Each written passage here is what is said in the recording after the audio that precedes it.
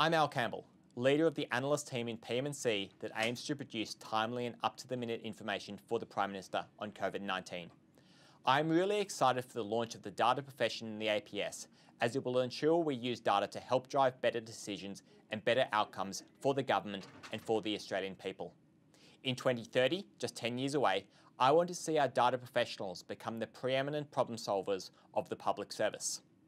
We can do this by bringing together the roles of data scientists and data engineers to also fulfill the role of translators. People who define and prioritise problems to be solved, people who identify data needed to execute the outcome, as well as communicate those data insights and recommendations to ministers and to the government to drive and inform better decisions. We must nurture and we must reward our technical talent to allow career opportunities for analysts to move to data leadership roles. Having analysts in the room for key decisions with decision makers, giving them a seat at the table is so very important.